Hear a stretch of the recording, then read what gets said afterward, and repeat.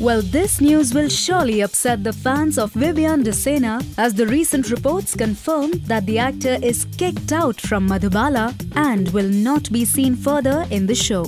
According to the close source, coming February, Madhubala Ek Ishq Ek Junoon will undergo a major leap. The leap will be a natural progression which will present a fresh storyline and perspective to the strong audience base who have loved the show and watched it consistently since it was launched. If rumors are to be believed, Vivian D'sena is thrown out of the show due to his unprofessional attitude and tantrums. Since Drashti Dhami is the face of Madhubala, the stunning actress will be seen as Madhu and RK's daughter post the show leap. How interesting will the show be post the leap? Time can only tell us. So friends, do you want to see Vivian D'sena in the show, or will the show carry the same charm post the leap without RK? Post your comments below.